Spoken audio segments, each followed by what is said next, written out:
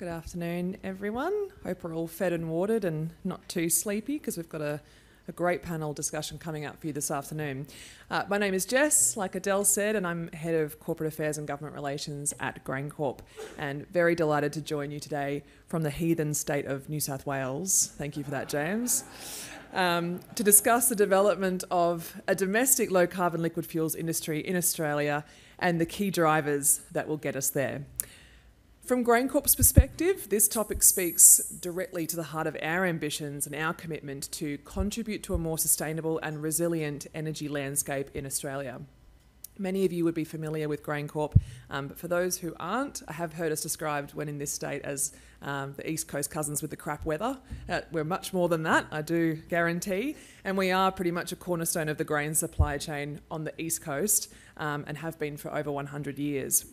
We've got the grains business. We operate a network of receival sites and ports stretching from central Queensland all the way down to the south coast of Victoria.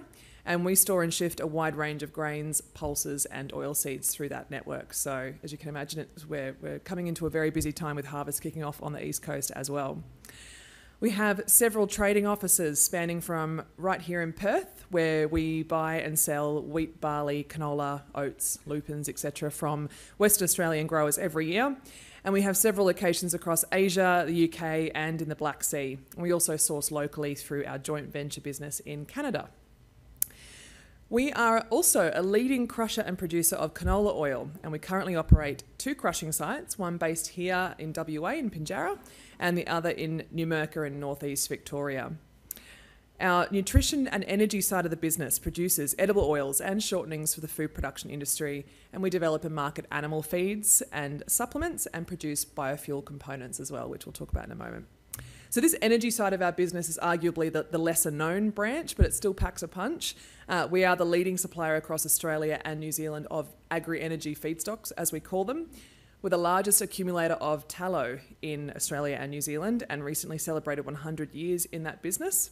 And we are one of only 2 national used cooking oil collectors in Australia through our Auscol business. So look out for the big green trucks driving around Australia and collecting oil from KFC and McDonald's and the like.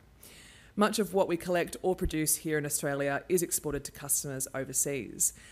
Our nation's grain growers produce much more than we can eat. So I was very pleased to hear the discussion up here about food versus fuel earlier. We do have a surplus average of nearly 5 million tonnes of canola exported annually overseas, and that's from the last 3 to 5 years.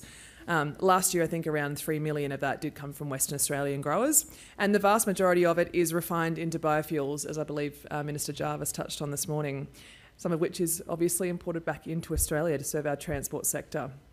And we see an opportunity to capture the production of these fuels onshore in Australia and to pass that value of that opportunity back through the supply chain to our growers who produce those high quality feedstocks. GrainCorp recently announced a memorandum of understanding with industry super-owned global fund manager IFM Investors and energy company Ampol to explore the establishment of an integrated renewable fuels industry on our shores.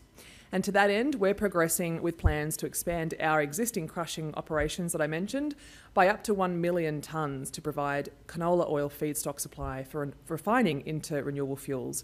And we're looking at locations on the west and the east coast, so watch this space. We have recently been selected to represent the feedstock sector on the federal government's Jet Zero Council that Brendan referred to earlier today. And of course, as part of that, we're consulting very closely with growers and producers to support that national feedstock strategy that he mentioned, with the likes of canola, sugarcane, non-food crops and ag waste set to form the foundations of a low-carbon liquid fuels industry in Australia. So they're just a couple of reasons of why we're so pleased to be here with you today and sponsoring this important panel discussion. The drivers for developing a domestic low-carbon liquid fuels industry are multifaceted, and all of the presenters that we've heard from today have really touched on the important drivers in various ways. So I'm going to run through it at pretty much a macro level just to summarise before introducing our panel guests. First and foremost, we all acknowledge the urgent need to decarbonise. The transport and aviation sectors are among our nation's largest contributors to greenhouse gas emissions, and drop-in fuels such as biodiesel, renewable diesels and sustainable aviation fuel are the pathway currently available to reducing the carbon intensity of these hard-to-abate sectors. Sustainability obviously isn't just about reducing emissions, it's about resilience. And so we've been talking a bit today about energy security. And as mentioned, Australia has long relied on imported fossil fuels to meet its needs, and that leaves us vulnerable to global market fluctuations and geopolitical tensions. Another driver I wanted to touch on is market demand. So the shift towards low carbon solutions is being driven obviously not just by industry and governments, but by consumers and industries alike. In sectors like aviation, mining, long-haul rail, heavy transport, the demand for greener alternatives is growing and it's not going away. Major corporations are committing to net zero targets, as we know, and they're looking for partners who can provide sustainable solutions at scale and at speed. So by investing in renewable fuel production, we can offer our customers and supply chain partners the traceable, sustainable options that they're after. And excitingly for companies like GrainCorp and the agriculture industry that we sit within, the new technology that we've been talking about today promises to create a new domestic market for farmers, helping to increase and diversify demand while at the same time providing jobs in regional areas where those critical fuel feedstocks are grown and processed. Of course, none of this happens in isolation. We've talked a lot in the last 24 hours as well around collaboration. It's essential to realising the full potential of this new industry. And I've had some great conversations over the last 24 hours about government and industry and researchers and communities all working together to find and create the right policy frameworks, invest in the necessary infrastructure, and develop the technologies that will help to drive this sector forward. And as we'll hear from our panel guests today, efforts are underway across the transport and maritime, mining, infrastructure and agriculture sectors to turn these drivers into a reality. And I'm very much looking forward to a fruitful discussion on that in the next 45 minutes. So to run through our panel speakers, Mark Hammond from the Truck Industry Council will join us first, followed by Angela Gillham of the Maritime Industry Australia Limited. Pauline Kennedy from BP is up third. Leigh, Penney and Emma Kindness from Laing O'Rourke to come in as well, and then Tamar Jordan from Rio Tinto will wrap us up. So with that, I'd like to hand over to Mark Hammond as our first speaker. Thank you.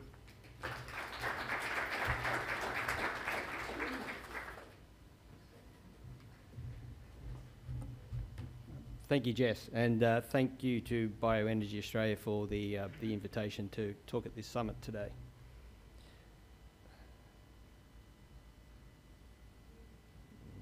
Dear.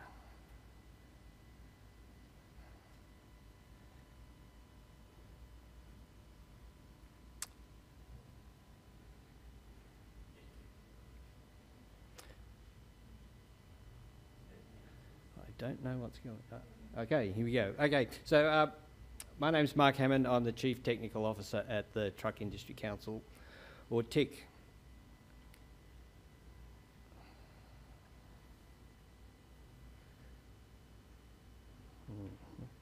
Okay, so who is TIC? We're the peak industry body who represent the truck manufacturers, importers and distributors here in Australia. Vehicles or trucks above 3.5 tonne GVM. Our members are responsible for manufacturing and importing 18 brands across Australia. And last year, our members provided 99% of all trucks to market here. TIC's positioning statement is today's trucks, safer, greener and essential. So I'm going to talk a bit about sort of I guess the industry generally and talk about sort of the different pathways. I guess unlike aviation, which typically it has only got sort of the best pathway, the only real pathway for them is sustainable aviation fuel. In the road transport sector, there are different technologies, different pathways that we can take. Some are at different levels of maturity. Some will evolve over a period of time. That period of time, you know, being a number of decades in case of some of the technologies. So. It's important to, I guess, understand a bit more about the sector and those pathways and the transition, which will definitely evolve. So currently in Australia, we have about 750,000 trucks on our roads. By 2030, that's expected to grow to 850,000, and that's due to the ever-growing freight tasks. From the day one that sort of a truck went on the road in Australia, sort of, you know, our CO2 emissions have grown year on year. And it is because of, you know, population growing, sort of other industries, mining, agriculture, things like that. The average age of a truck in Australia is 15 years, so total life of a truck is 30 years. So a new truck sold today in 2024 won't be retired from the fleet till 2054. So a very long asset life. Those trucks are going to be around for a long time. And the majority of those trucks being sold at the moment are diesel. So 1% of new trucks sold in Australia this year will be low emission, so battery electric hybrids, or zero emission, battery electric trucks. That's up 61% over sales last year, and while you think, well, that's pretty low, the global average for uptake for zero emission trucks is actually only running at 1.5%. So we're not too far behind when you consider that many other countries have got a lot of incentives in place to foster the uptake of zero emission vehicles. We have very few here in Australia. So at 1% and on the way up, we think we're not doing too bad at this stage.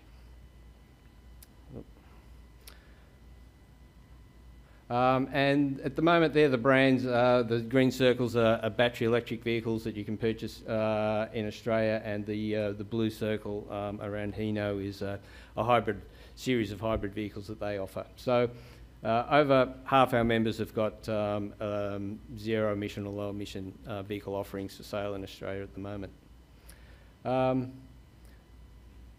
All those vehicles that are being sold, and there are about 500 zero-emission vehicles on our roads at the moment, they're all running around city, metro, urban environments. That's where the technology works at this point in time. There's currently no technical or economically viable solution for our industry for line haul, mass-constrained freight, remote area freight. So the picture of those vehicles up there, there is no option at the moment other than running those on diesel. If you have a look at the makeup of the Australian fleet, about 630,000 trucks, or 84%, run around cities. So they're those small, medium, and some of the larger trucks too, running around sort of our city environments. But that 84% of trucks only uses 40% of the diesel consumed. 60% of that diesel is consumed by just 120,000 trucks. That makes up 16% of the fleet. And that part of the fleet, as I said, is the fleet that at the moment there is no battery electric or zero emission sort of alternative for. So even if we could shift 630,000 trucks overnight to battery electric, we'd still only abate 40% of the emissions in the sector. So we've been doing some forecasting and modelling. We believe that by 2030, so 5.5 years' time, about 1 in 5 trucks, so 20% of new trucks will be zero emission. So we expect to sell, in a typical year we sell about 40,000 new trucks. We think about 10,000 of those new trucks in 2030 will be zero emission. It's a pretty optimistic, considering that we will probably only sell 200 to 300 zero emission trucks this year. It's a pretty fair jump sort of in the next five or so years. But we believe optimistically that by 2030 we'll see about 20,000 zero emission trucks on our roads. That will represent only 2% of the fleet, and it'll only abate 1% of the CO2 emissions, because those vehicles are running around city, metro. They're not, the vehicles the diesel vehicles they're displacing are actually not using a lot of diesel. So you might think 20,000 trucks is a fair bit. It's actually not going to make much of a difference to CO2 in Australia at this point in time. But it's really important that we continue to put those vehicles on the road, because over a period of time we will start to see some significant sort of abatements from those vehicles. So by 2030, about 98% of all trucks are still going to require diesel. So as I said, we must foster the uptake of those zero emission trucks, battery electric in particular, where we're in the segments that they will, where they're profitable, where they work. Because by 2035, 2040, we will then have sort of a significant number of them on the road, and we will start to see a significant decarbonisation from that cohort of vehicle. So this is some modelling that we've done. The red bar across the bottom is the expected CO2 growth in Australia from heavy vehicle road transport from 2025 to 2030. So expecting just over 2.5 million tonnes of CO2 growth. That's not total, that's just extra emissions, CO2 emissions we're going to see from the growth of the freight task over the next 5 years. And on the vertical axis is the different technologies, I guess, that we have available at the moment. And we've modelled each of those. So if you look at the first three, so anyone in the room who's sort of, there is actually a line there, you can't see it for hydrogen, but sort of, we don't see that in the short term hydrogen is going to be anything used for anything other than trials for trucks in Australia. The uptake of Euro 6 trucks, so they come online sort of later this year as a mandate as we move to ADO 804, so Euro 6. They have a 5 to 6% sort of fuel saving, but again, it doesn't actually translate into significant CO2 savings. Equally, those diesel electric hybrid trucks I spoke about, while they're about 30% more efficient than a diesel truck only, because we're not going to have a lot of them on our roads, again, we're not going to see a lot of abatement. Battery electric, so those 20,000 battery electric trucks that we hope will be on our roads by 2030, that's about the CO2 saving we can expect from them. Productivity. This is an area that's not being explored a lot in Australia, but about 50% of all articulated trucks, so trucks that tow a trailer, are still semis, so they're only towing a single trailer. The rest are B-doubles, road trains, multi-trailer combinations.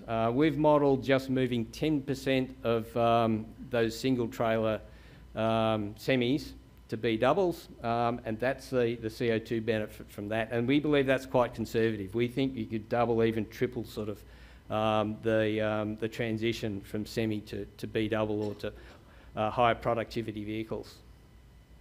So that then brings me on to sort of low carbon fuels. So an R10 fuel run across the entire truck fleet will give about that much abatement. So 10%,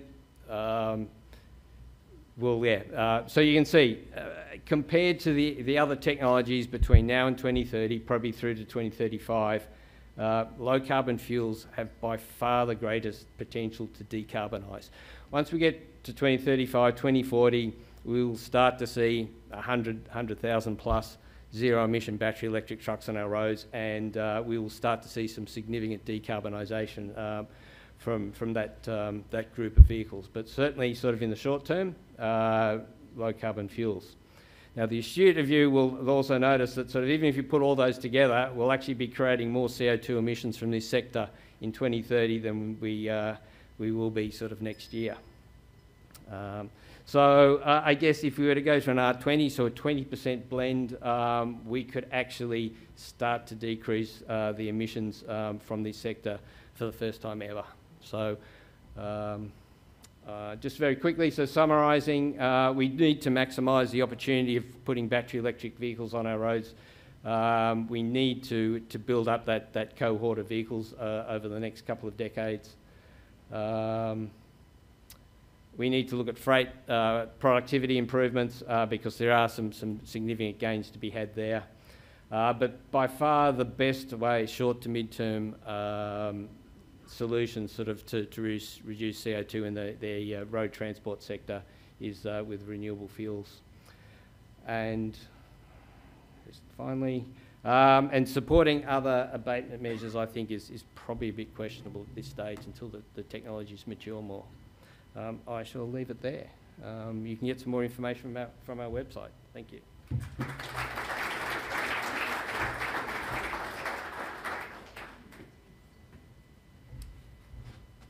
Good afternoon, everybody. I'm Angela Gillham from Maritime Industry Australia. It's my very great pleasure to be here again with the, I guess, the non-SAF travelling roadshow, as we are. And I think it's really important that we are here because I think the biofuel picture, the potential picture for Australia is more than SAF. SAF is a very big part of it, but there are significant emissions reduction opportunities that exist in a whole range of hard-to-abate industries, which I know many of you are aware, and maritime is one of them. So I'm going to take you through a very, very high level. I don't think there's any graphs, so I don't know if that's a good thing or a bad thing in my presentation. I could speak all day about the challenges that the international shipping industry is facing in decarbonising. It is the biggest issue, I can promise you that the international industry is discussing at the moment, and has been for quite some years now. So, but I think it's important to sort of describe the context in Australia as well, so that's what I'm going to do. Just for context, who's Maritime Industry Australia Limited? We're essentially the peak body representing the Australian shipping industry, but we have quite a diverse membership cohort. So we include not just Australian flag ships, although they are within our membership. Our membership also includes international trading ships under a range of flags and ownership arrangements. We also have members in the domestic commercial vessel industry, so those smaller vessels that actually never trade internationally, oil majors, cargo owners, miners with an interest in shipping or ownership of vessels and assets. So that's who we are. So the maritime industry in Australia, again, it's very diverse and it's a really important economic contributor. There's 22,000 or around that number. It's actually quite hard to know precisely how many there are, domestic commercial vessels, and they include tugs, lines boats, pilot boats, so those really important facilitators of international trade that are really important for the big ships to actually berth at our ports and enable international exports. Fishing vessels, again, really important. Construction vessels, passenger ferries, Sydney ferries, the ferries in Brisbane all fall within this domestic commercial vessel category. Some of them are actually open to electrification, and I'll talk about this a little bit further on. And some of them probably you would call them the low-hanging fruit, although they're not that low-hanging, and it is still really, really difficult to decarbonise in this sector. I think a really important point to make is the huge transport task that will be decarbonised by addressing emissions from the international shipping industry. So, 80% of Australia's imports and exports are carried by sea. One of the biggest challenges for our industry is the fact that we're out of sight, out of mind, and there's very few opportunities for us to connect with consumers. Unlike aviation, I think that's quite an advantage for aviation. Most of the shipping that happens internationally is sort of B2B, so it's dry bulk or it's bulk liquids, and there's not that sort of consumer relationship, which kind of makes it difficult when you're talking about increasing costs. International shipping is subject to international regulations, so we have had international regulations imposed upon us for quite some time. There's technical efficiency standards for new builds, which are ratcheting up over time, and we also have what's called the carbon intensity indicator, which is an operational carbon intensity standard that came into force last year. There's some significant technical challenges, long distances, like really, really long distances from one end of the globe to the other. Huge energy requirement. I mean, pushing steel through the resistance of water, just thinking about it in that way, it's not. These vessels are huge. They have huge cargo carrying capacity. The energy requirement is phenomenal, and so the sort of scale that we're requiring in terms of replaceable energy, something that will replace fossil fuel, is really significant.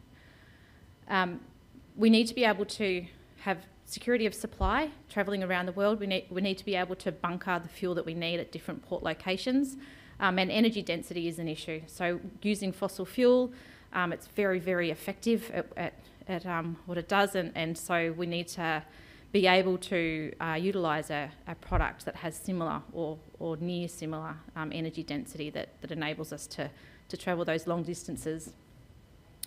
And I think one of the things that it gets forgotten a lot is the global economy is addicted to cheap shipping, It is a very low-cost way to move huge amounts of material around the world.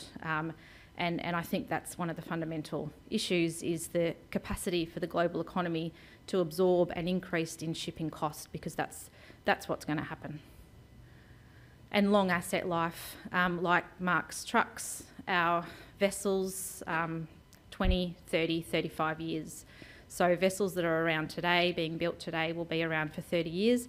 Now is a terrible time to build a ship. I mean, there is no certainty around engine type, fuel security, what regulations are coming down the line from the International Maritime Organisation. So the asset life is a real challenge, which is why our drop-in solution is so attractive.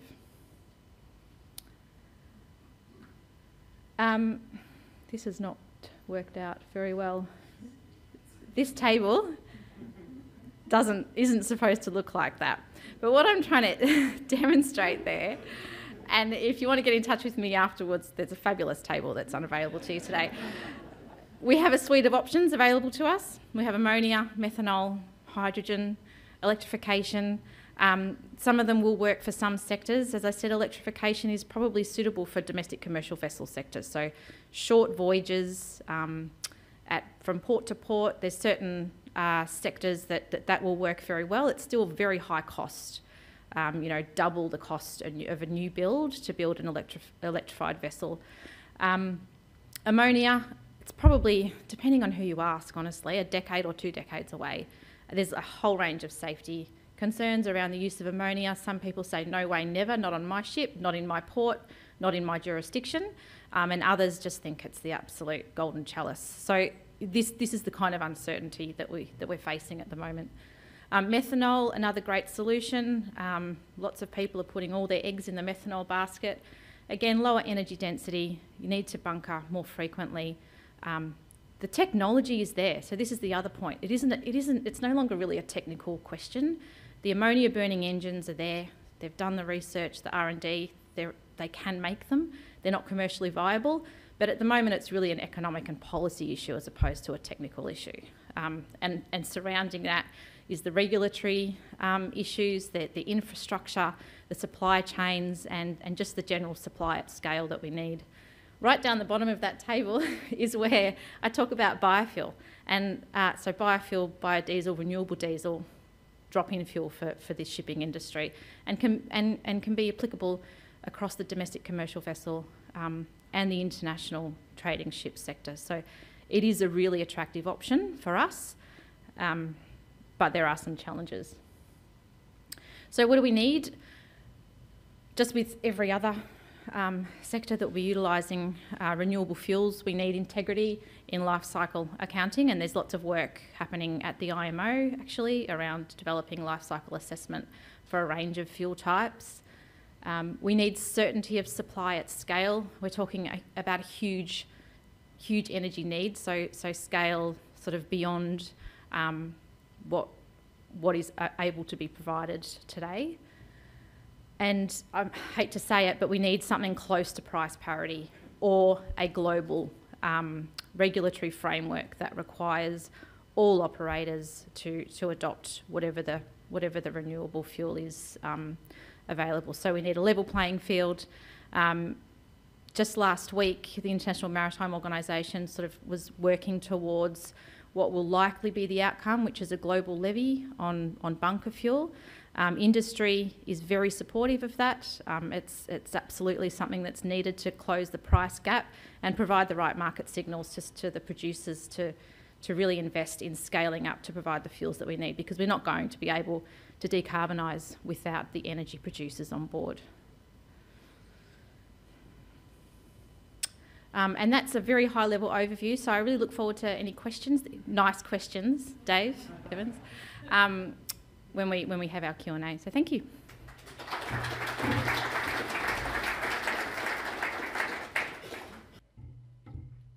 Hi everyone, I think I'll be the smallest presenter for today, so hopefully you can see my head at least.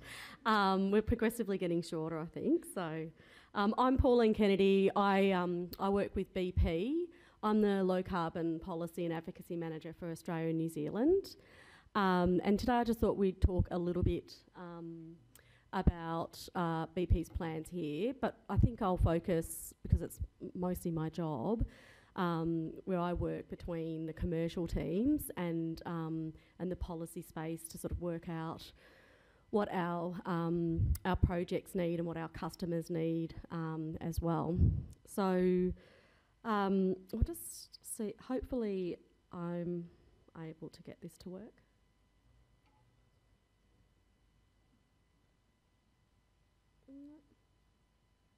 Okay, so I guess at BP we sort of tend to have our strategies and underpinning for our investments really focused on our customers and obviously our business. And so we've kind of been thinking not just about liquid fuels, which of course we have a very large presence in Australia and globally in fossil liquid fuels, but also we've been sort of thinking about hydrogen. Here in Western Australia, we have 3 large low-carbon hydrogen projects under development. We also have BP Pulse, which is an EV charging network that we're rolling out. We have our JV partner, Lightsource BP. That's a very major renewables developer here in Australia as well, including in the West. So I guess our perspective is to try and have the energy vector that the different customers need. Kind of this is just an illustration. This would be different depending on the customer and depending on what their needs are. But you can kind of see, it isn't a sort of competition, or it's definitely this for mining and it's definitely that for shipping, as we've heard. It will really depend on what that end use is, what the customer needs, and it might change over time, and the technologies may not be commercial now, or might not be competing against each other now, but in the future they may. And so, when you're trying to make investments in long-lived assets like we are in Australia, in hydrogen, in electricity, and also in liquid fuels, we've got to kind of have a view about how we see the future unfolding for our customers. Okay. So, this is, I guess, why we're investing, in multiple energy vectors, and it brings us to the Kwinana Integrated Energy Hub. So most of you, if you're from Western Australia, you would know that we had a very long history of refining in Kwinana, and our refinery closed a couple of years ago, and we've been running the site as an import terminal, supplying quite a lot of the fuel here in the south for Western Australia, and also fuel into the airport. So we've been thinking about what we're going to do with our site, and thinking about what our customers need. And so some of you came down to visit during the week. So we've got plans for a renewable fuels plant to produce renewable fuels there. So it's called the Kwinana Renewable Fuels Plant. And it would be using the HEFA process that we've heard about. And we would be having flexibility to produce so the SPK, which would then be blended to make SAF, to be precise for the people who have asked for that, and also renewable diesel, or HVO, depending on what you call it, and then also some bio-naphtha as well. And we've designed the plant to be kind of flexible and respond to what the market needs and what the market is telling us is the best thing to produce. We are also planning to have both imports and domestic feedstock. So some of you who came down to Kwinana would have seen the CBH and the canola. A lot of the Western Australian canola leaves from just down the road from us.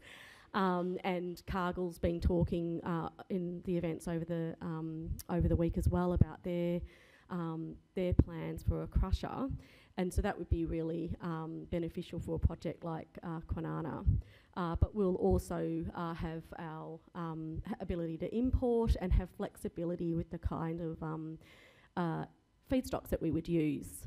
And then, of course, we need some hydrogen for the process, and so we will need additional hydrogen, and that is underpinning a business case for potential green hydrogen production also at Kwinana.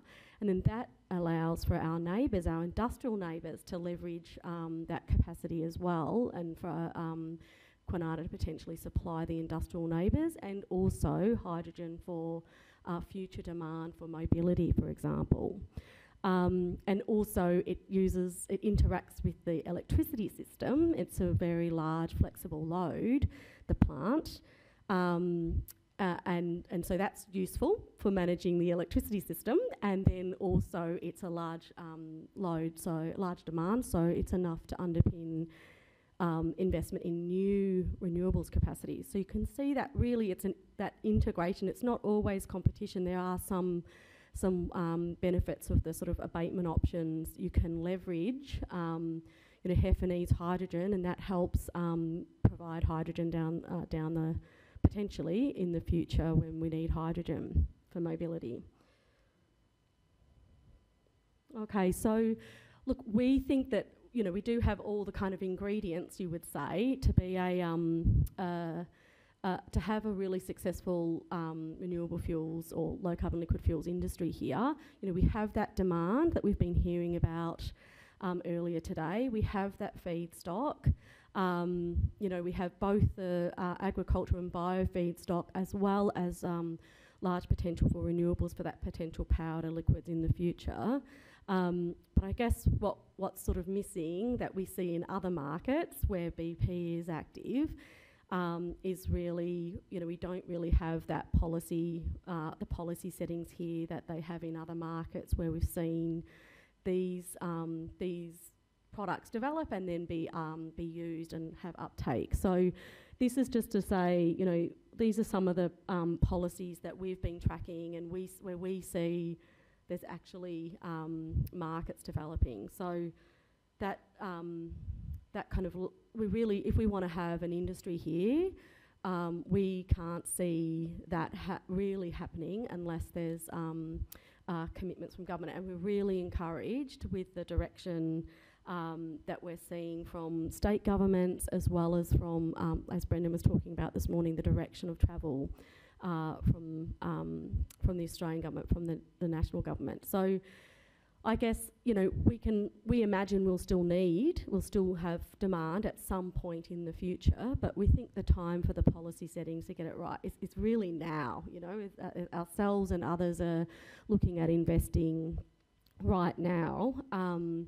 And so if we kind of miss this window, I think a lot of our customers will be looking more at an import future, where they'll be importing these fuels from producers elsewhere, and our feedstocks will continue to be exported. So we're really encouraging industry to sort of come together with government to kind of get the kind of policy settings right now. So these are the sort of three, we're really encouraged, we're seeing that these are the three main things that we know we need. The guarantee of origin, or that sort of sustainability framework, it's really important for low carbon liquid fuels and for other fuels most likely as well. So we really need to get that going, and we're encouraged that we had the commitment to develop that. But, and there is international existing models and approaches that we can leverage, but we do have to get going to get something that suits Australia and make sure that it's appropriate for us. And then we think, like others have said today, there is some policy here. We do have the safeguard, and we do have we sort of have an idea about where we're going. We're going to net zero. All the states have committed. The federal government's legislated. So we know the direction of travel, but right now it's probably not material enough to support investments like what we want to do in Kwinana. So we do think that we need some additional demand policy, and I think the other thing about the safeguard is it doesn't cover all of the fuel, right? It's only the very large emitters. And so we would definitely want to see additional demand mechanism to kind of underpin the investments and pull the use through. And finally, we know that government's talking about production subsidy, and this is really just, we think, to kind of make sure that in the long run we agree that Australia has a comparative advantage, but other countries are encouraging and supporting investment in production, and so we want it. There are benefits in having our own production capacity here in Australia, and that's really what that production subsidy for us, we think, is about for Australia. Make sure we've got the production capacity here and that it can be competitive with the imports. So I'll leave it there and we'll talk some more in the panel. Thanks. Good afternoon, everybody. Emma and I thought we'd be a bit different and come in on a two-lady show. But essentially, we're going to talk to you today about the Byford Rail Extension, which is a live project utilising HVO or renewable diesel here in Perth, sponsored through the Metronet project works. I was involved in the initial startup and I guess encouragement of Metronet to take a chance and invest in this trial, and then Emma's been working closely with the operators on the project site, so we thought it'd be great to sort of tandem. So what we'll talk about today, just a quick overview of Laing O'Rourke, which is who Emma and I represent. We are the non-owner participants in the alliance with the PTA, delivering the Byford Rail Extension project. So we'll talk about our net zero objectives, which really helped us to sort of drive this initiative, give you the HVO overview, and then crack on to the project trial itself. So I guess importantly for Laing O'Rourke as a business, we've set ourselves some pretty ambitious targets. We are in a construction industry, which is a very hard to abate sector.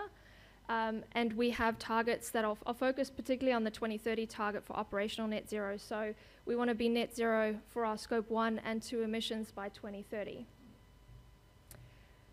Sorry, it's a bit small. I think all of our stuff's been challenged with the presentation. But essentially, what that looks like for Laing O'Rourke as a construction business in terms of our operational net zero pathway, when we've modelled it, 92% of our emissions for operations sits within our diesel consumption on site, so stationary diesel fleet and our transport fleet as well. So a significant component. And as we go year on year and are able to abate our scope 2 emissions, that profile increases more and more. So just a quick overview of what we're doing already to try and meet those targets. I'll touch on the B5 biodiesel. So we've mandated that across our projects in Australia. The problem is it's not available, or it's very limited availability here in WA, but across on the East Coast we've mandated B5. We've also mandated that any of our off-site facilities have to have battery generation as a backup to reduce our diesel consumption. And the blue at the bottom is through our plant hire business Select. We're able to electrify our fleet. So Laing O'Rourke, through Select, have bought in the first 2 electric crawler cranes, 250-tonne electric crawler cranes manufactured by Leigh into Australia, one of which is sitting in Malaga. So for us to decarbonise our scope 1 and 2, we know that there's 2 pathways that we can take. Many have already talked about it, so I'll breeze through. Obviously, we have the transition pathway of electrification. But as everybody said, there are lots of challenges. For us as a construction business, we just can't scale at the time and pace that we need to. There's not the availability of the equipment that we need to be able to do this. Laing O'Rourke also, we also work on long linear infrastructure projects, so charging those electric fleet is a challenge to us, and we're trying to work through that. And then obviously the other pathway we have to meet our targets is the abatement pathway. So obviously biodiesel and HVO playing a part. But of course, while the solutions are known in market, there are a lot of challenges that many have already talked to, so I won't go through that in detail, but obviously for us as a business to scale up, we'd love to use it. And in the UK, our business is mandating HVO in the UK, and it has been using it for 3 years. The difference in the price differential in the UK versus Australia is significant. So for us, it's been more than double. In the UK, it's sort of around that 10%. So onto the trial. I'll set the scene. This is a slide that the Australian Contractors Association released this year. But essentially, it was looking at all of our partners within the association to see who's been utilising HVO globally. And you'll see the Australian quantum, 162,000. Predominantly, that was through Lend-Lease's trial with Mars Cranes in New South Wales. Our trial has imported 30,000 litres into WA. We believe we're the first construction company to do this in Western Australia. And we've done that in partnership with Refuelling Solutions, who've imported it from Neste in Singapore. And we have a very small quantity in New South Wales. So, pros. I guess, obviously for us, it's a transition fuel. It overcomes our challenges in the short term. So it's really attractive for us. As the transport industry presentation shown us, there's a lot of locked in investment decisions that are just not going to be easy to electrify in the future. For us, we've seen it as a like-for-like drop-in fuel substitution. There's no requirements for engine modifications. There's no restrictions on blending limits. This is really important for us as a construction business to be able to quickly adopt and scale up. It can be produced and distributed within the same facilities as traditional diesel. So that transport infrastructure, we believe, is already established. So, and for us, within delivery space, the torque and maximum power we've seen has been the same as traditional diesel utilising HVO. From an environmental perspective, obviously we have less emissions, NOx and PM emissions. And from the Neste supply that we've gotten in for this trial, we've got our certifications showing, we get the feedstocks from used cooking oil, so we're getting a 90% reduction in greenhouse gas emissions from that substitute in comparison to diesel. As everybody said, the cons and the blockers for us to scale this up in the quantities we would like to, because it's lacking regulatory support. It's uneconomical for us at the moment, and I guess this is where we need government to step in and mandate, and we need the supply domestically to scale up as well. We have limited availability of product here in Australia. We have had some OEM challenges, but I'll let Emma talk to those. Just responsible sourcing is very important as well, and that's been something that METRNet and ourselves have been very careful of with this trial and making sure we could get those certificates. While we do have the same torque and output, what we've found in our UK business is that there is a slight calorific difference of about 5% with HVO versus traditional diesel. However, through use of it, what we've seen is because HVO cleans the engines, we more than make up for that calorific difference. So really not seeing much of a difference at all overall. So over to Emma. Thank you. So just before we delve into it, I wanted to give a brief project overview, so what we're doing on the project. So the Byford Rail Extension, we're extending the rail line 8 kilometres from Armidale to Byford, and then there's 2 new stations at either end of that. The Armidale station is going to be elevated on a 1.8 kilometre long viaduct, and that's going to remove a number of level crossings.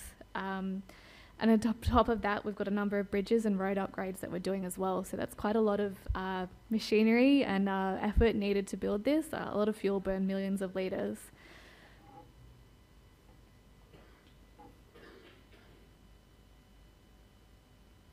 There we go. So the objectives of the trial was not essentially to test it. We understand how the fuel works. We essentially want to bring it to market at the scale that we need. So demonstrating to the wider industry, in the construction industry, that HVO is a suitable fuel source to achieve low carbon construction.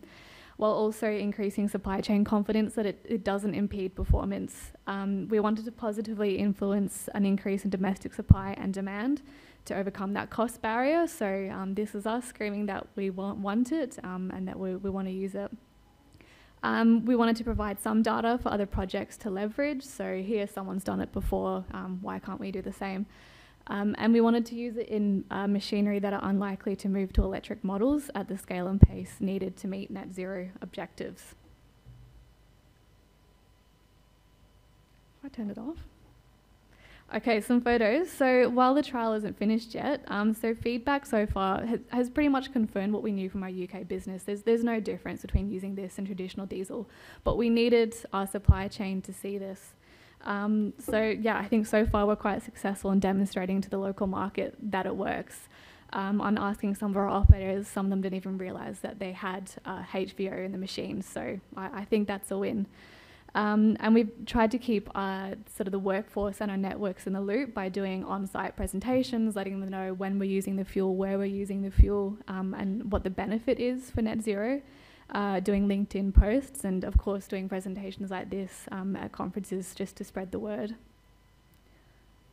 So some lessons learned from this trial. So it was very, very difficult to find manufacturers and subcontractors that would agree to use the fuel.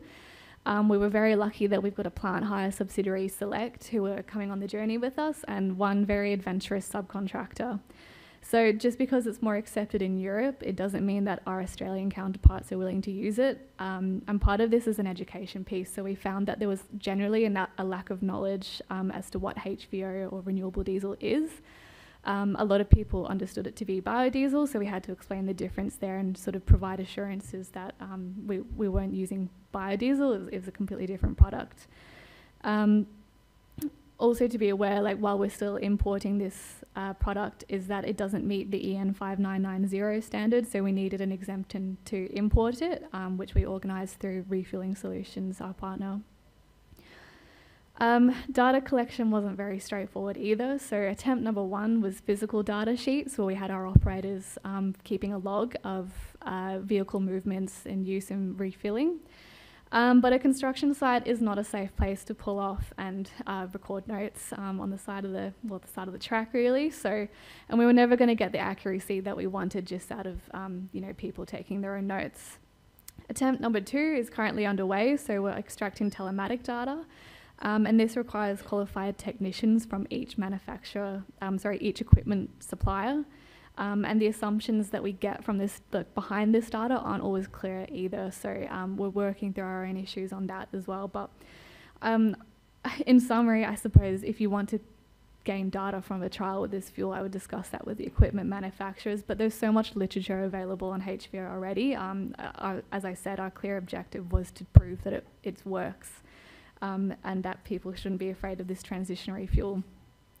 So in summary, Laing O'Rourke, we see HVO 100 as the short-term silver bullet to meet our operational net zero objectives.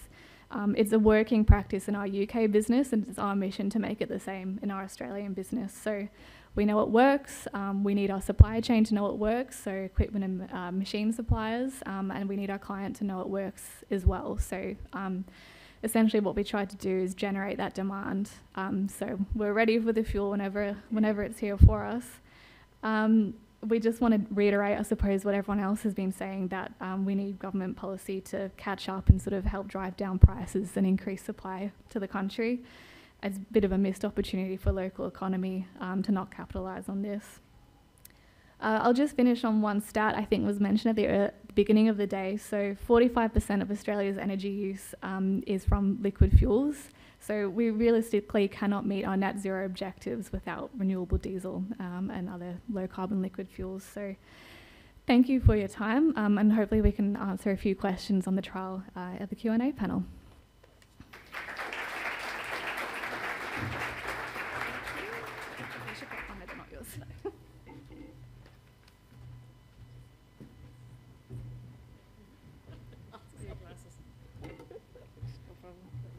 Hi, I'm Tamar Jordan, the Global Procurement Lead for Rio Tinto and also the Biofuels Lead for Rio Tinto.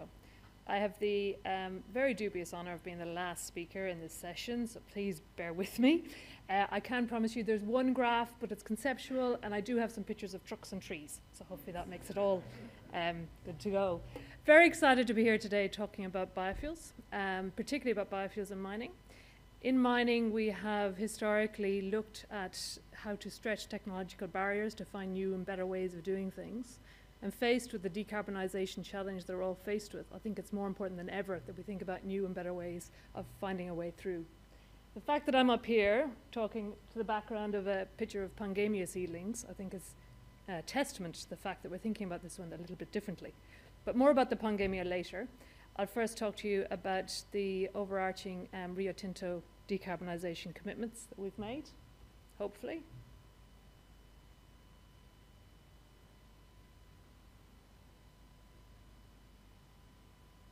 Got it. Okay, so we've committed to 50% reduction in Scope 1 and 2 by 2030. That's underpinned by a commitment of $5 to $6 billion in spend to support the decarbonisation of our assets. We've also ultimately committed to net zero by 2050. In that broader context of Rio Tinto's emissions, diesel is actually only about 12% of our global emissions. Over 70% of our emissions come from our aluminium business, both from generation of electricity and process heat. That said, where we're standing here today in WA, our iron ore business, over 70% of the emissions from that business are in fact from diesel. The transition from diesel is a global and complex journey for us. The 1.6 billion litres that we buy a year is used across a variety of different equipment types. So that diesel goes into our haul trucks, our locomotives, loaders, dozers, excavators, graders, and other ancillary equipment. Ultimately, and I think this has been spoken about quite a bit already, we see the answer as electrification of our mobile equipment. That said, and also already spoken about, there's a lot of challenges to that journey. For us, the flexibility that's required both in mine plans, infrastructure locations, and where we apply that, and we talked a little bit about asset life cycle as well earlier when Mark was speaking, makes it challenging. The higher energy density batteries that we require and the technological breakthroughs that we require make it challenging. The robustness that we need in harsh environments and the access to green electrons from a grid also make that quite challenging. And bearing in mind up in the Pilbara, we're not connected to the main grid, we have our own, so we're building 1 gigawatt of renewable power in the Pilbara as well at the moment. While we see that as the ultimate aim, we also see a role for biofuels as complementary to that journey, both in the ability to transition off some of our diesel now, and also as a transitionary and complementary pathway to some of those equipment types that prove harder to electrify over time. And we're doing it now. So we were so excited last year to announce that we had transitioned our boron operations in California to 100% renewable fuels. So no more fossil fuels delivered to that site. It was a very exciting journey, and I'm thankful to James at Neste for not stealing my thunder earlier when he had it slightly mentioned on his slide. But we worked very closely with Rolls-Royce and Neste on that journey. That's been the equivalent of about 10,000 cars a year of emissions reduction for us. We've built quickly on that success, and this year, this quarter in fact, we're on track to complete the transition of our Kennecott mine in Utah onto 100% renewable fuels as well. That will be the equivalent of about 110,000 cars, so more than 10-fold increase in the emissions impact in that space. Our journey so far in this space, the key learnings have been around innovation, collaboration, and partnership. In the boron example, the idea actually came from one of our team members at site who pushed it forward as part of a pioneering pitch program that we run. That went from an idea to a trial to a full transition over a 2-year period. And when obviously with Kennecott, we've been able to fast follow. Again, they're working in conjunction with Rolls-Royce, Neste, Cummins, and HF Sinclair, and all of our other OEMs to ensure the support and warranties of all the various engine types that are involved in a transition like that was also key. That said, the regulatory environment and environmental settings in North America have made it feasible for us to start there. We mentioned earlier, I think it was James from Deloitte mentioned a 4 to 5 times increase in cost of renewable diesel versus fossil. In boron, we were able to make that transition at pretty much parity with fossil diesel. Massive difference from the economics. I think we all again have mentioned quite a bit about the economic feasibility of these solutions. In Australia, the vast majority of that 1.6 billion litres we buy a year is used here. and we're very keen to find a solution in this space. We see a massive opportunity for sustainable biofuels industry here. However, we see that the current feedstock supply is just not sustainable to meet that potential demand. We welcome the work already underway that again has been mentioned quite a bit today on the low carbon fuels initiative with the government. But we're also starting to think about what else can we do to help stimulate the supply of sustainable feedstocks in this region. We've looked at a variety of feedstocks and continue to look at a variety of feedstocks, and obviously it's a fascinating technological landscape in this space, but we're particularly interested in Pongamia.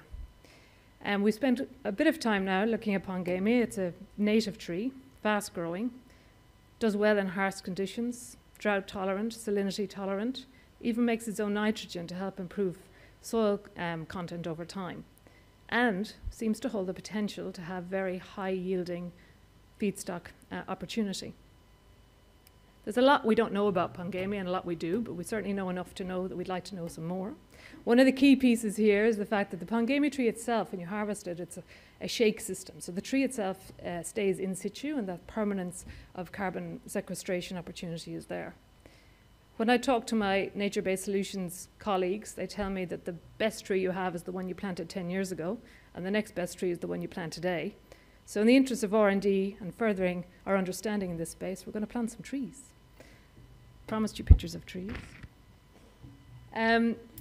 So we announced a couple of weeks ago that we are going to run a Pongamia seed farm pilot. We're establishing that in Queensland. That'll be a 3,000 hectare pilot where we will grow over 750,000 Pongamia trees. The outcomes of that pilot from an offtake perspective, you're talking about 11 million litres per annum, which obviously in the grander 1.6 billion litre story is a small drop in the ocean. So the focus of this trial is really around R&D. It's trying to understand better the feasibility of Pongamia as a feedstock in this space. We will work closely with our partners at Midway, who will operate the farm for us, and work closely with them on that R&D focus.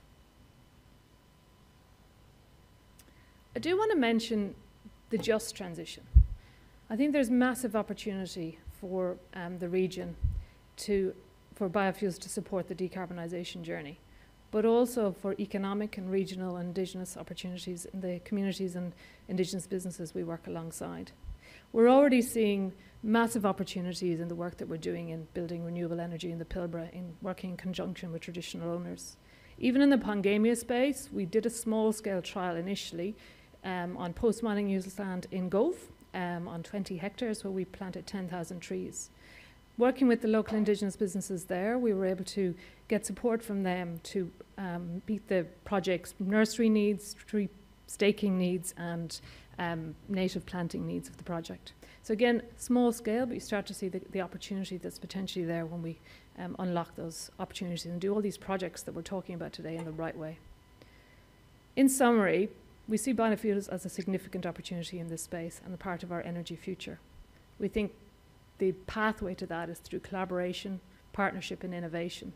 And the conversations we're all having here today and beyond today is key to unlocking this opportunity for us all. I feel privileged to be on the journey with you all, and I feel excited about the ongoing conversation and hopefully some very easy questions on the panel. And with that, thank you very much.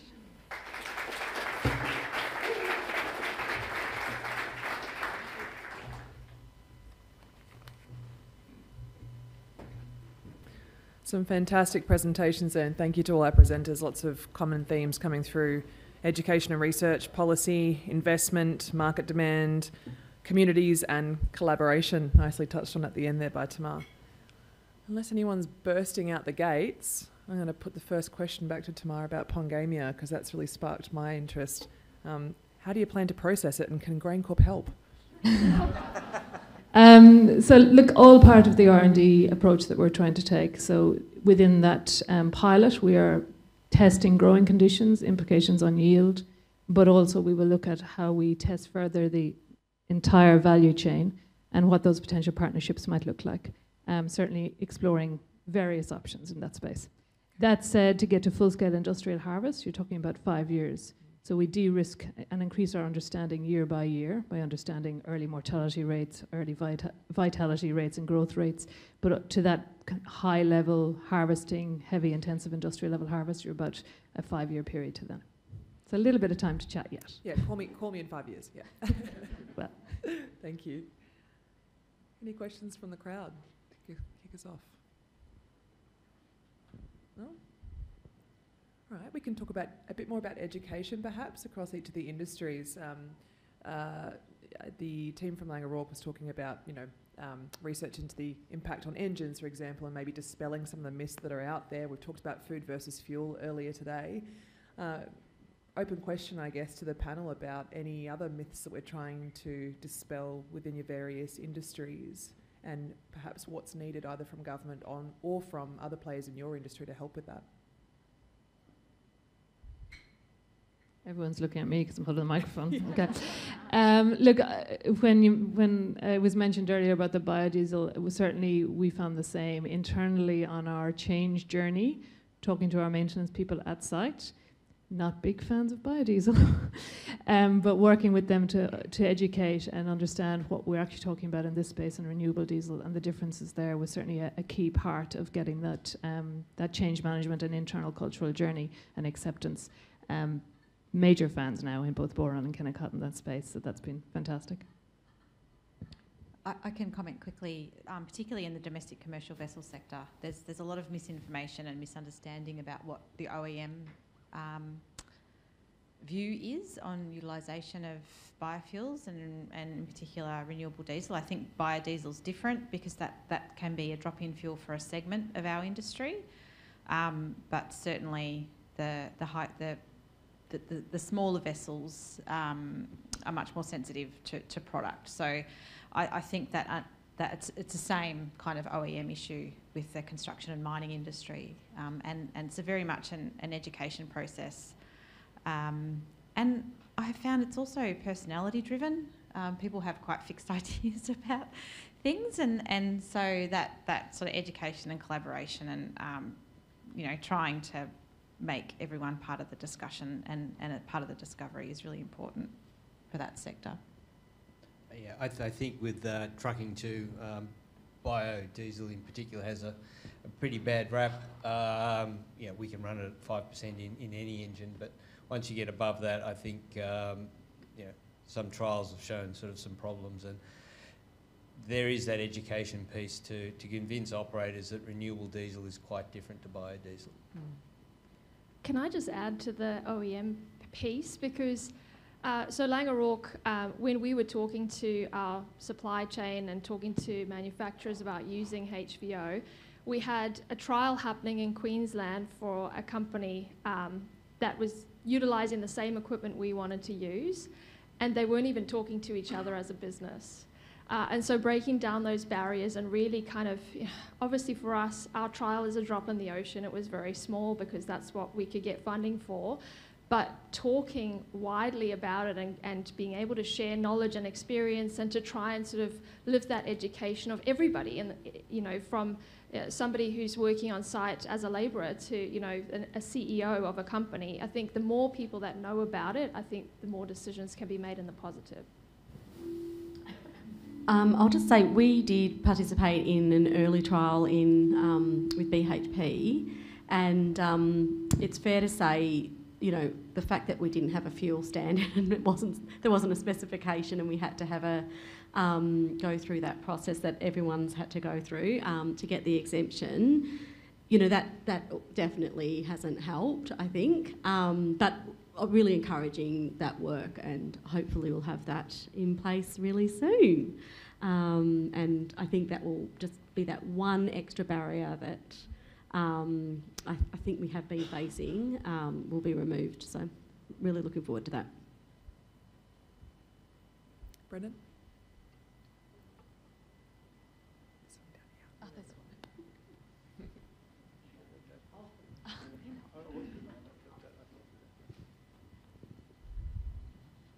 Thanks very much. I found that extremely interesting, and I've got literally a ton of questions that I could ask, but I'll try and target them. Just with Laing O'Rourke, I just wanted to confirm with your trial that you're doing, you're not blending at all. You're dropping in completely. And then for Rio, I just wanted to understand. Can you explain how they've achieved that price parity between HVO and fossil equivalent in the US. And then while I've got the microphone, I'll just do one more while I'm at it, and I'll load it up. I was just wondering, Angela, I'm pretty keen to understand where the methanol conversation is at the moment. In your presentation, I understood where you were at with ammonia, and also where you're at with the other potentials. But with methanol in particular, I'm just keen to understand where that's up to from an international context. But I'll go to you first, Tamar. Oh, sorry. I just to say with the Laing O'Rourke question, yes, we're using HVO, so no blending. Thanks. On my question, you might want to ask James from Neste why he can offer me a good price, but I'm buying it. Look, I think it's a combination in that environment, both between the legislative requirements in the space and also the incentives in the provision of feedstocks in that space as well. So it's the same as what we've been talking about all day. It's the policy settings that support demand and supply. And again, California in particular, there's been California-specific legislation and mandates that have driven that, so that was a good place for us to start. But Utah, we're also seeing in the same region, not quite as attractive as California, but you can see in the same region. And I think it's showing that with those right settings and with the right supply, it can be achieved. Yeah, can I just add a little bit to that parity question as well, because one of our members runs B100 in the Great Lakes in Canada, and that they're able to do that almost at price parity as well. So there's a little bit of a hit because of the efficiencies. I mean, the calorific value is slightly less. So those stacked policy measures that occur in the Northern Hemisphere really work. I don't know, it's quite complex, so I can't run you through it, but I can provide you with the information from CSL who do that in Canada. So it's really interesting to know what they do there. On methanol, I guess methanol has an advantage in that there's methanol carriers. It's widely traded around the world. I mean, so is ammonia. But the methanol carriers, the engines run on methanol as well, so it's a tested technology. The challenge is, the carbon input for the production of methanol. There's some really great pilot projects around the country that have an industrial carbon source, so good circular economy stuff happening. I think one of the things with methanol is Maersk came out quite publicly, and when one of the big ship owners stakes a claim and makes an announcement like that, it kind of does a lot to drive confidence in that particular product. They've stepped a little bit away from that, and I don't know exactly what's going on there, but supply is an issue. Global policy, as I mentioned, the global bunker fuel tax, levy, whatever you want to call it, is really important. And there's a global fuel standard being developed as well. So those two measures are going to be really important to build that confidence in investment and allow producers to invest, to allow ports to invest in the infrastructure, to give ship owners confidence to build the vessels that can run on these products. It is the classic chicken and egg. But methanol is looking pretty promising for Australia. Some of the other issues are around, bunkering, emergency response, that I know AMPS are quite concerned about how they need to restructure or redesign their emergency response capabilities to address these new fuels. So there's a lot of issues, but fundamentally it's a policy issue. The rest, I think, kind of takes care of itself. I don't know if that answers your methanol question, but it's very uncertain. Is there a hand over here before? Any questions? Stepped outside. Oh, you stepped outside. Okay, no worries. If we're talking about other technologies, perhaps, Pauline, I'll go to you. Obviously out at the Kwinana hub, where you're looking at low-carbon liquid fuels and hydrogen as well, how does BP sort of, I guess, balance the split of research and feasibility work and investment between the different technologies, and how do you see them interplaying in the short and the long term? Yeah, well, in Kwinana, it's pretty integrated. It's an integrated energy hub. We wouldn't have, it would be very difficult to get the hydrogen, have the hydrogen business case kind of be there if we didn't have a demand for hydrogen ourselves in the HEFA process. And of course, that means hopefully we're shortlisted in the Hydrogen Head Start program. So that is also reliant on policy and investment by government. But that would mean then that our industrial neighbours who need it for industrial use, they can leverage that investment, and also we can have it for mobility. So I guess it's not always a competition. I think I heard somebody saying, "Oh, we need to do something about we need to kind of get the cost down on power to liquids." Well, one way to do that is we have to get better at producing the green hydrogen, and to do that you need to learn by doing, and that's the only way to actually realise learning rates that are assumed in these models is you have to actually learn. And so, one way to do that is, you do need hydrogen for HEFA, and so it's not necessarily that they're completely competing, these pathways. They can be complementary. And I guess the other thing is that, for almost all of the low carbon options, except for sort of perhaps some efficiency, they come at a cost compared to fossil, and that's why we need policy really to drive to kind of close that green premium and drive the uptake. And we've heard from a lot of companies there is actually corporate will to trial and reduce emissions, but doing it on your own in the absence of the sort of broader policy, it's actually really hard. Even for really large players like Rio, you'll see that it's easier for them. They've started in those jurisdictions where they've got that policy support. So, it can be quite difficult it would be quite difficult even if you had the capital and the commitment. It can be quite difficult to go alone. So I guess that's what we're hearing from our customers. There's a variety. They're not always competing. We can learn. We can learn. One technology pathway can actually help lower the cost of another. So that's kind of where we're going. Yeah. Okay. Also, flexibility is key. We need to have investments that we need. We don't have a crystal ball. We don't have certainty. So we're kind of trying to design flexibility into our strategy.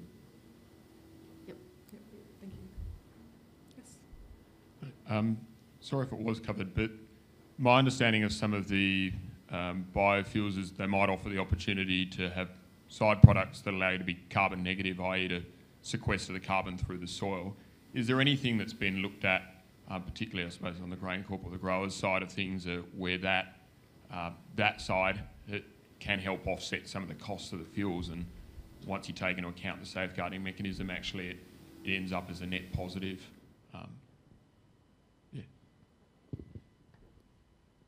I'm not a grower, but I'll talk a bit about Pongamia in that frame. So certainly the economics of Pongamia as a biofuel also hinge on the additional value streams. So there is the oil seed, which can be crushed to create the oil for HVO. The residual element there's potential cattle meal. The pod itself is potential biomass, all of which hopefully have value. But also then there is the potential of the safeguard mechanisms and the ACCUs. Currently, there isn't a methodology that would support that. So we have submitted a proponent-led methodology suggestion under the expressions of interest went out earlier this year for projects like that, where you're growing trees, but the economics actually have the additionality, because without them, the whole piece doesn't stack up. But I think there's definitely an opportunity in that space of how can we leverage the safeguard mechanism to both support those types of projects and the biofuels industry at the same time. I mean, I will just add as well, in other markets, in other places in the world, often the demand mechanism or the supply incentive, the production incentive, it's based on what's called the life cycle emissions, so the LCA. And some of those, they all have quite different approaches, but some of those approaches do actually incorporate or allow for additional emission reductions or on-farm practices to be reflected in the LCA, and so that would then mean you would have an incentive. You would get an incentive to undertake those activities on farm. So we can design policy in Australia along those lines as well. Yep. I'd probably just add to both of those comments to say your comments around the life cycle assessment are absolutely spot on in terms of actually capturing the practices on farm in Australia. We've been doing a lot of work with growers and industry groups to make sure that frameworks like Corsair, which was mentioned earlier today, or indeed a new framework or through the Guarantee of Origin scheme, that we are actually capturing the sustainable and very high quality practices that Australian farmers currently employ on their properties. At the moment, we don't feel that it's quite accurately reflected. So there's a lot of work going into that space in the next sort of 6 or so months as well. Yes. This is for the trucking industry. You mentioned that there are efficiencies to be gained by getting bigger trucks, and a comment after reading some stuff from the eastern states recently about the investment in roads that would be required. It's not an exact subsidy into biofuels, but the ability to get efficiencies out of trucking by better roads. Yes, I guess that there's certainly been a lot of infrastructure that's been built around Sydney, Brisbane, and to some extent Melbourne, to provide better roadways and actually sort of reduce travel times and reduce sort of, I guess, the current fossil fuel diesel usage. But I think that at the end of the day, that's going to be still quite limited.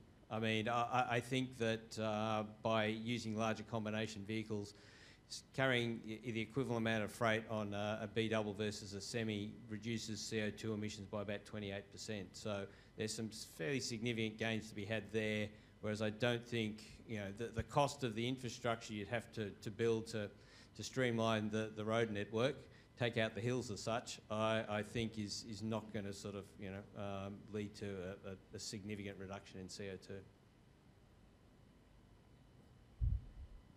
You'll still want to go after any efficiency gains anyway, right, as a sector, even if you're using electricity or if you're using renewable fuels.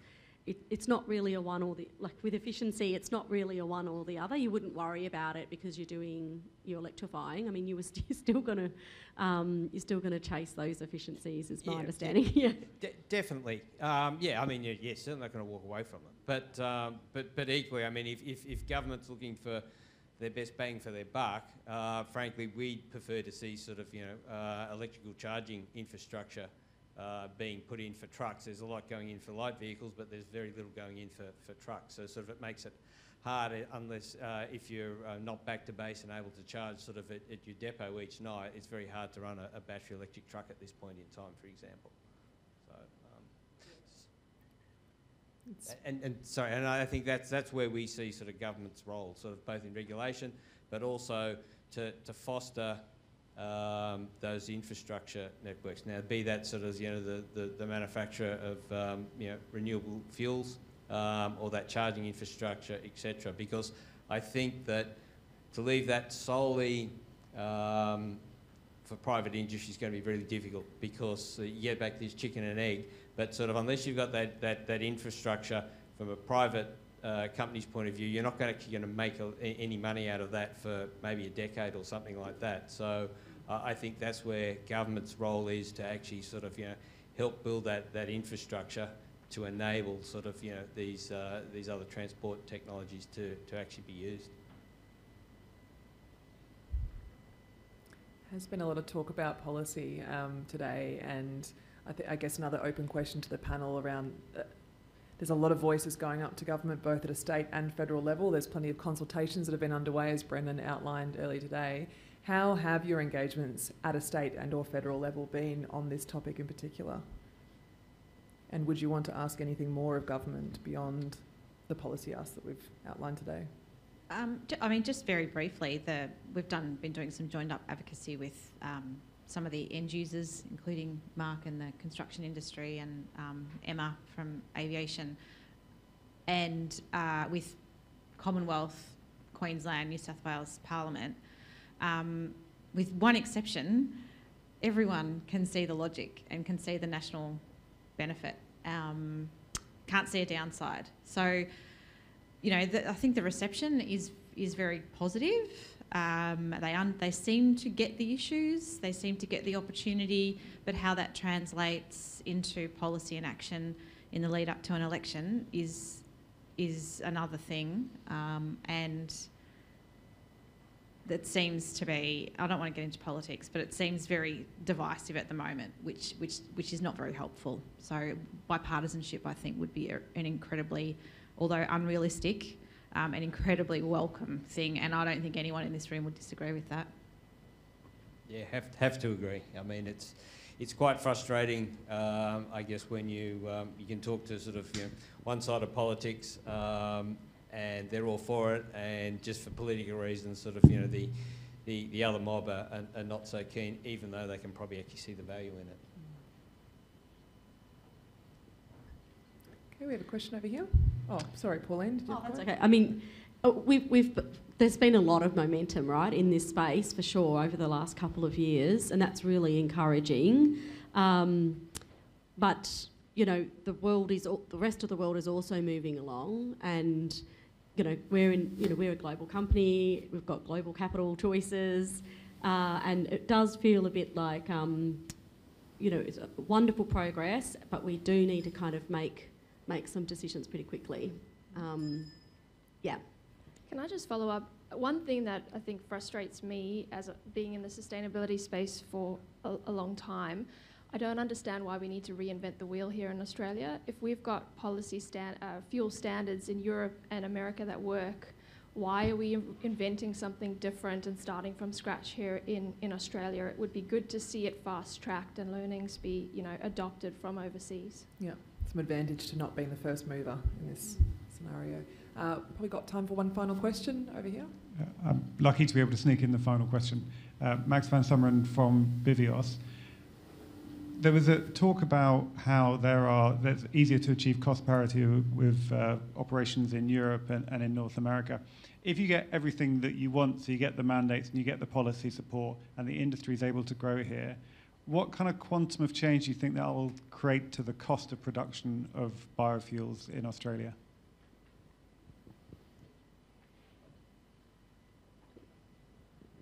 I mean, obviously I'm not involved in the production of biofuels, I'm involved in the procurement of biofuels. All I can say is as I mentioned earlier, where those settings seem to be right, we seem to be able to access it. So that's been the case in boron, that's been the case in Kennecott, and certainly from our perspective it would be fantastic if that was the case here, because we really are keen to find that pathway in Australia. I think we have to be realistic about what is actually going on in these other markets. So, yes, the cost of production will be improving. We're getting better at growing the feedstock. The processes are getting more efficient, and definitely costs will come down. But it's actually about who is paying. How are we actually paying for the difference between the fossil and the low carbon liquid fuel? And actually, say in California, they have a regulatory system, and it's effectively the fossil fuel users who are paying for their emissions associated with the fossil fuel, and that is helping to subsidise the uptake of the low carbon liquid fuel. So I think that, and that's sort of roughly what's happening in Europe as well, and in the UK, where it's about who is actually paying that green premium and driving the uptake. And there are these externalities associated with fossil fuel, and that's what those policy settings are actually addressing. So yeah, hopefully that helps you understand. There are definitely improvements in costs, but this is actually about who is paying for the difference. I'll just add to that. Taxpayers as well, because tax incentives as well. But I do think that what we're seeing at the moment, and we hear James from Deloitte saying 4 to 5 times the price of fossil, I don't think that all of that is production cost. There is scarcity margins baked in there because of access to feedstocks at scale, as well as refinery access at scale. Yeah. So I think there are opportunities on both sides there as well. And also the cost differential between, say, HVO and other markets and fossils is, it does go up and down, and I think that 4 times is not our current, what we're currently seeing in other markets. I think it's more like 2. So there are different views. You can get information about what the cost difference is between, say, renewable diesel and fossil diesel. Argus and others. There are actual price markers out there that you can have a look at for other markets. Thank you. We're going to get into trouble from Adele here, so we'll wrap it up. Thank you very much to our panellists. Please join me again in thanking them.